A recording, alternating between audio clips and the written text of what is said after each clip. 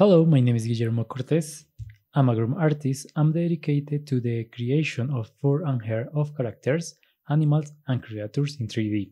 I have worked in several studios for different brands like Netflix, Meta Facebook, and others. In this tutorial, you will learn how to create the groom of the hyena using Houdini 20 tools. Houdini is industry software, so many studios use it for advertising, films, and video games. This course is recommended for artists interested in creating and finishing characters. First, I will give you a quick tour of the Houdini interface. In Maya, we will check that the base mesh is correct to work with.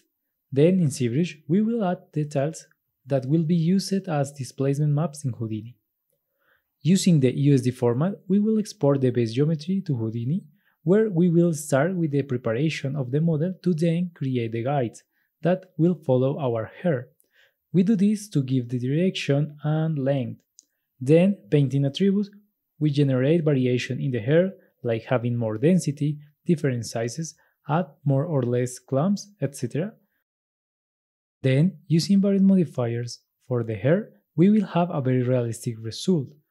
The base mesh will be taken to Mari, where I will explain how to create the diffuse for the hair and the other parts of the hyena's body.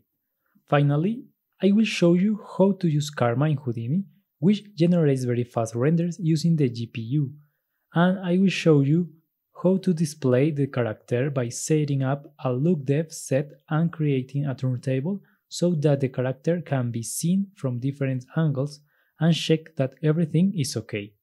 So, let's start!